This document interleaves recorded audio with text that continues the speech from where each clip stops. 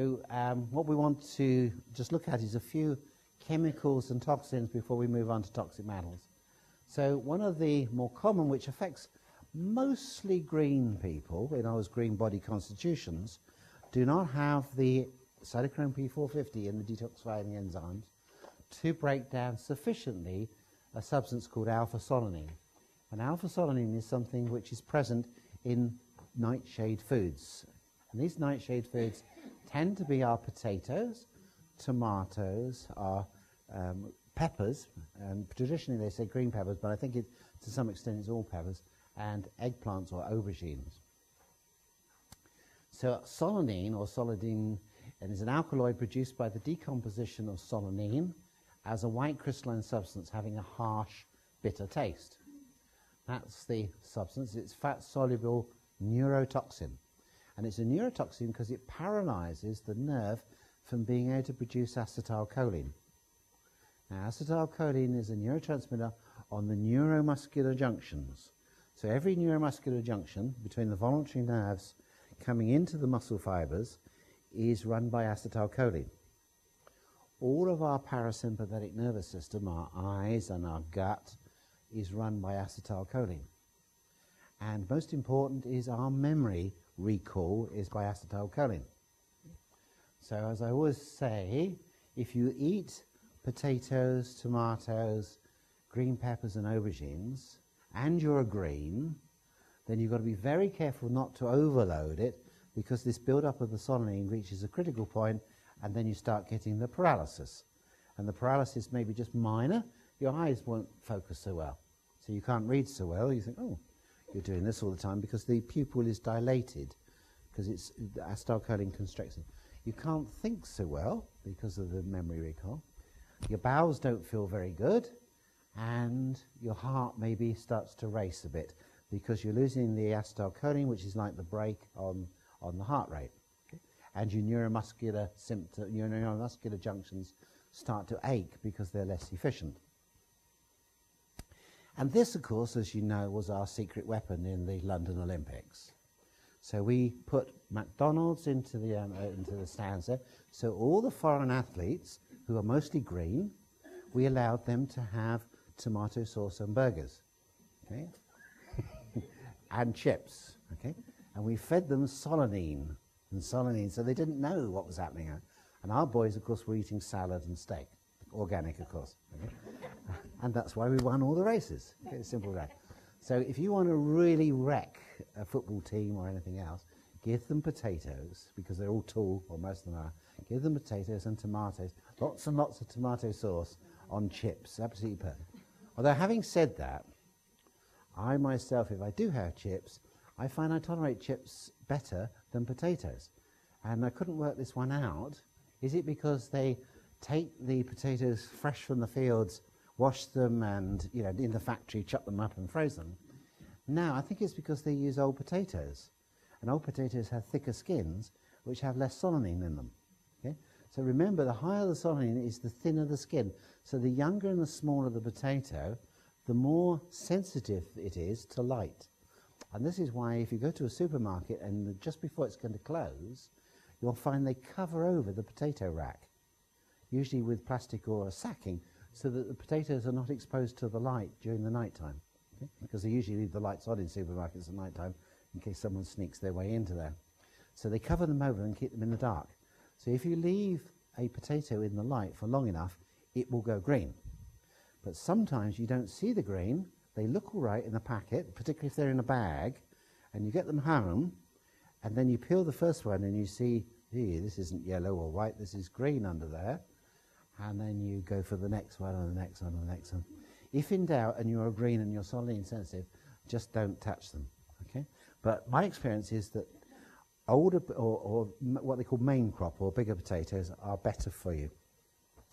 I sometimes like the baked potato here would be all right, but if you had new potatoes at lunchtime, some of the greens here would be asleep in no time at all.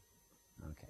So solanine is a toxin to the neuromuscular junctions and can affect anywhere where acetylcholine works, potentially. So other acetylcholine blockers, which are prevalent in solanine-containing foods, Now, it doesn't mean you can't touch any of these. It's the total loading. It's a chemical overload. Eggplants, which we call aubergines here, green peppers. But to be honest, I find, when I'm bad, red peppers, yellow peppers, orange peppers all do the same thing. The green peppers are green because it's the green is the colour, right? It's like tomatoes are green before they go red. And the red is just purely lycopene, which is a carotenoid in the tomato. But underneath the red is the green still, right?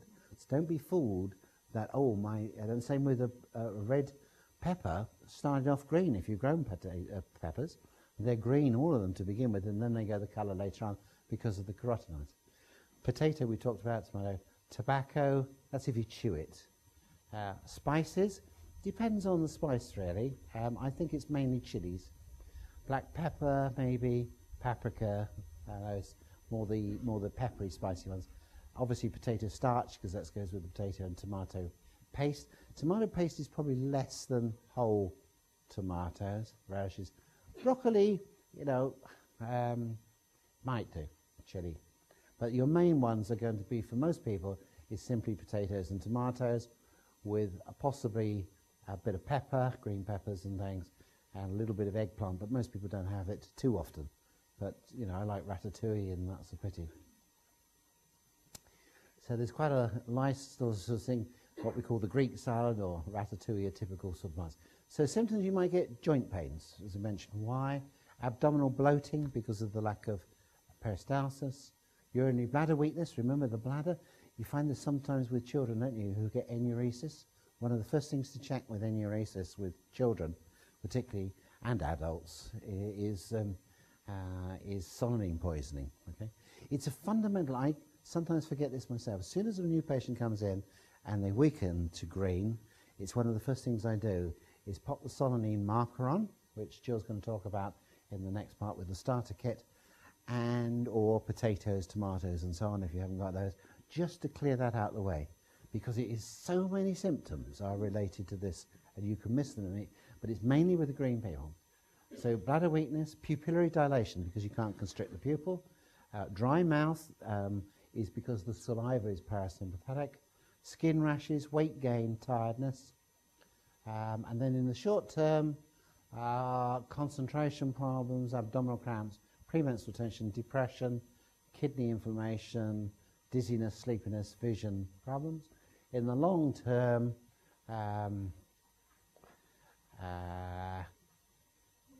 you've got here possibilities related to spina bifida, low thyroid, vision problems, loss of night vision, cancers, loss of memory, birth defects, depression, osteoporosis, arthritis.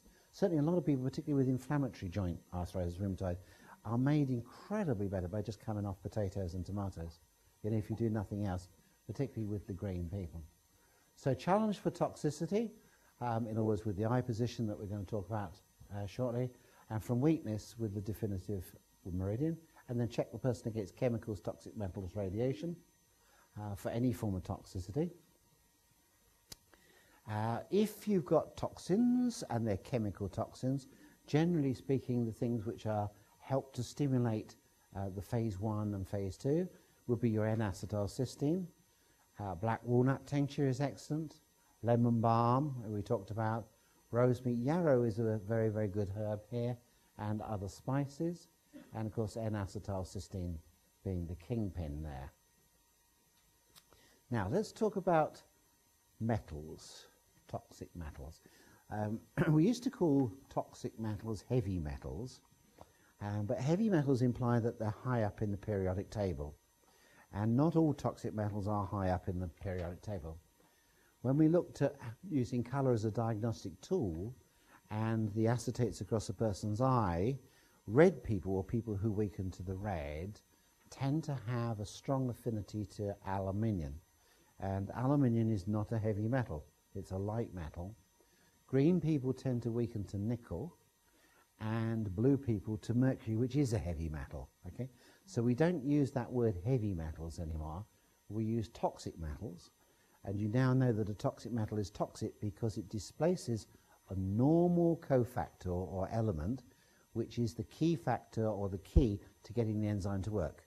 So you remember when we talked about carbonic anhydrase being a zinc-dependent enzyme, mercury coming in from, say, leaking amalgams will be swallowed into the stomach, taken up by the oxyntic cells, and displaces or uses up zinc in there, and then you get a dummy so that the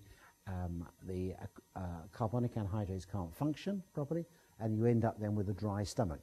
So one of the major causes of achlorhydria or hypochlorhydria is leaking amalgams where the mercury goes down into the stomach. Okay?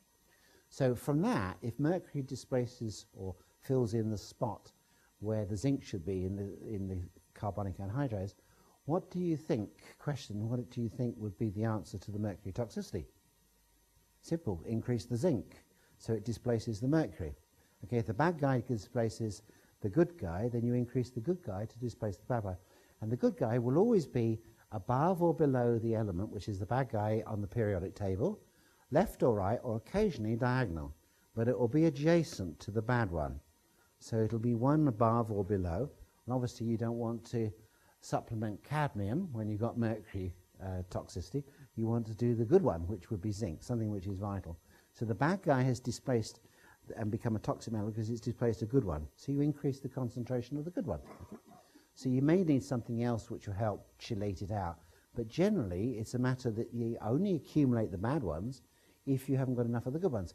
Same with bad bacteria in the gut, isn't it? How do you get rid of bad bacteria in the gut?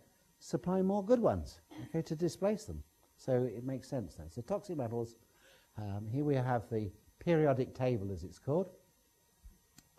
And we should see zinc here on column 12, and here we've got mercury, and here we've got cadmium. All right? So if you've got mercury as your toxic metal showing, you don't give the person another toxic metal, cadmium, you give them zinc to displace it. So you look on your periodic table, always keep a periodic table handy.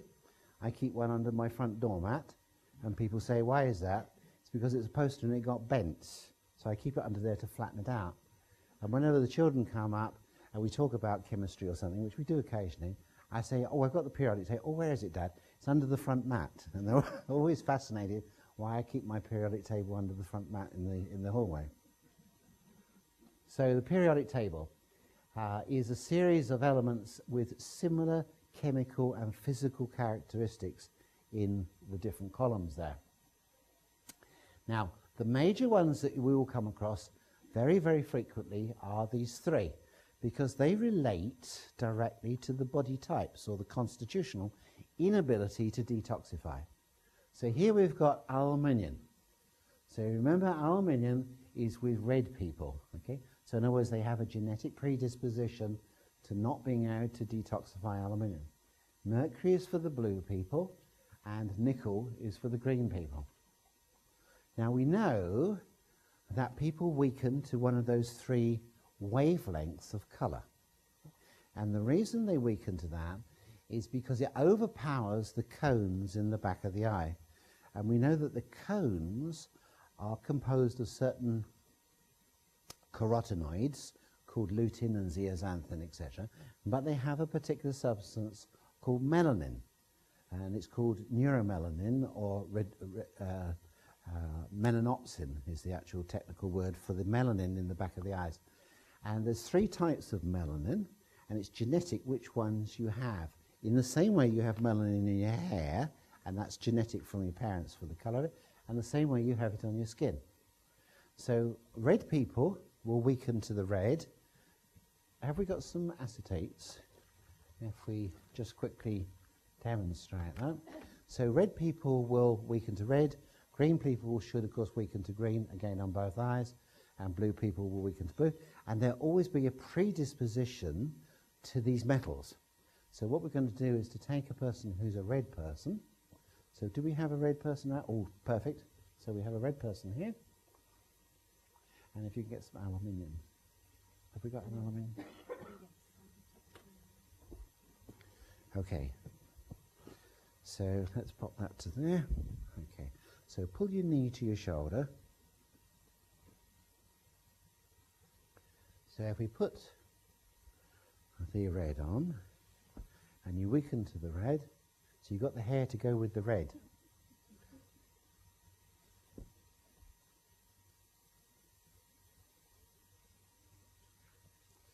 Now, many years ago when I started doing this, I discovered that a lot of people would close their eyes when they had the colour on which weakened them, because neurologically they didn't like it.